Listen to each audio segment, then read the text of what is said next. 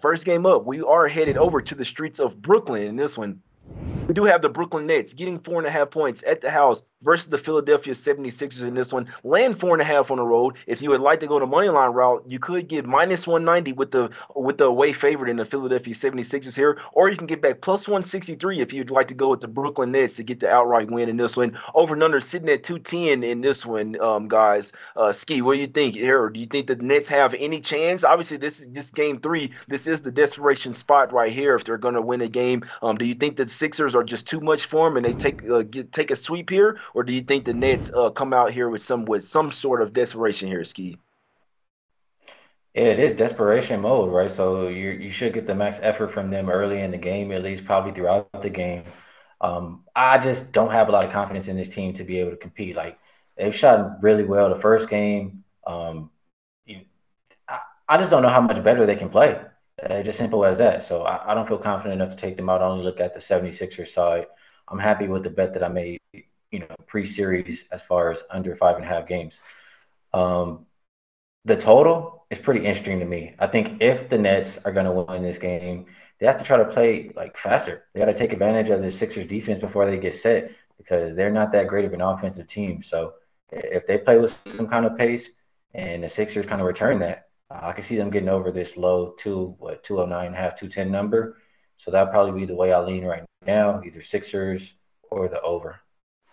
Yeah, hey, this it is a pretty low total. That last game, it didn't matter if the total was so low. We know our guy Josh Cash with the under in that one. That pace was really slow in that one. I do agree with you, Ski. If the Nets, they better try to push the pace in this because as soon as you let the Sixers get set up in their half court defense, man, it's over for them unless Cam Johnson and Dinwiddie gonna come out here hot from three in this one. The only way I can look in this game is Nets in the first quarter, absolute desperation spot. I do not bet against desperation spots. I either just bet that or I stay off the game in this one. Our guy Josh says he doesn't care. He says this is a sweep right here. Sixers finna smack these boys up. He doesn't care. Going to Brooklyn, it doesn't matter. This team is just too much for the Nets in this one, Josh. How you looking at this game, my brother?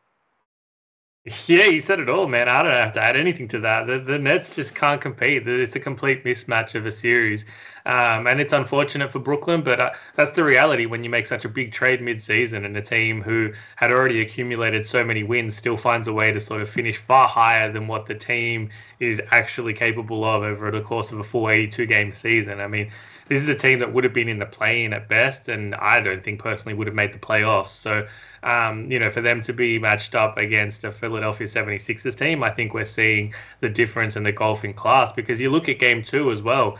They were basically flawless. They were almost perfect.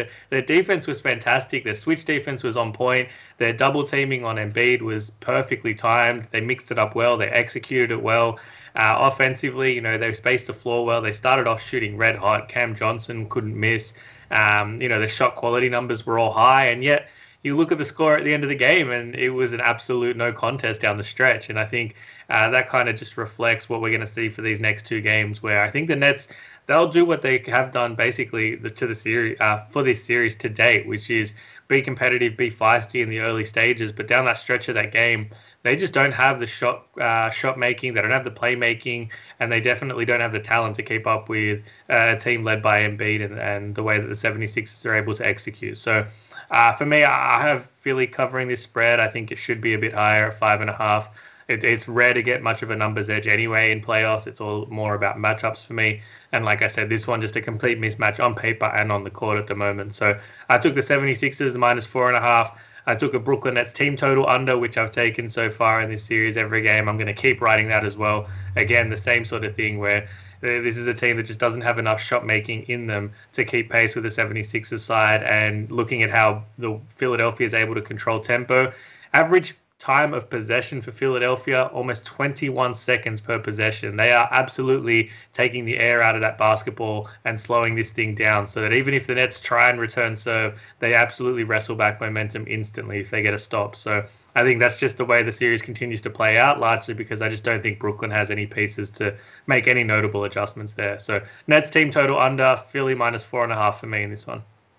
Yeah, no, those are great points right there, man. Yeah, but yeah, that's a good point. The Nets, like you said, they came out there and did it first quarter, first half of last game. It's just it's one of those differences where like kind of taking some quarters where you're honing in on a certain little sample size, whereas over the full court, full 48 minutes, I always say the better team wins, right? So would be a bit surprised to see the Sixers. I mean, they even with a bad game last game, it's just kind of like they can sleepwalk through the first half and still just wake up at just the right time. Like, all right, come on, let's go win this game here. It's just the amount of when they want to do it there, Josh. So could not talk you off in that one. I do lean Nets in the first quarter in this one. No absolute desperation spot. That's just how I bet the playoffs right there. I want the more motivated team, and if they could show that they could do it on the road as well, I definitely think they come out at the house with something. I hadn't betted, man, but I do think Nets in the first quarter on the money line is the right look here. Our guy Josh is rocking with. Now I got a question for Ski real quick.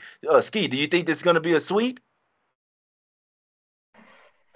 Before the series, I said that the Nets would win one game, and it should be this game that they win. But I wouldn't even be surprised if the Sixers win this one, and then the Sixers just come out lackadaisical and then finish them up at home. So I still think the Nets can sneak one out.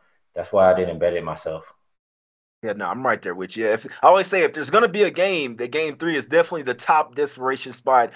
Josh says no. This is a sweep right here, all over it. Our guy Josh rocking with Sixers minus 4.5, and he's also taking Nets team total under 102 and a half in this one, guys. Can I talk? And Josh said, hey, if it ain't broke, don't fix it. I've been doing this the whole series. I'm going with it here once again. I love the thought process from my guy Punt over there, man. And hey, the punter taker, he has to take a under. You see what I'm saying? It's my guy right there.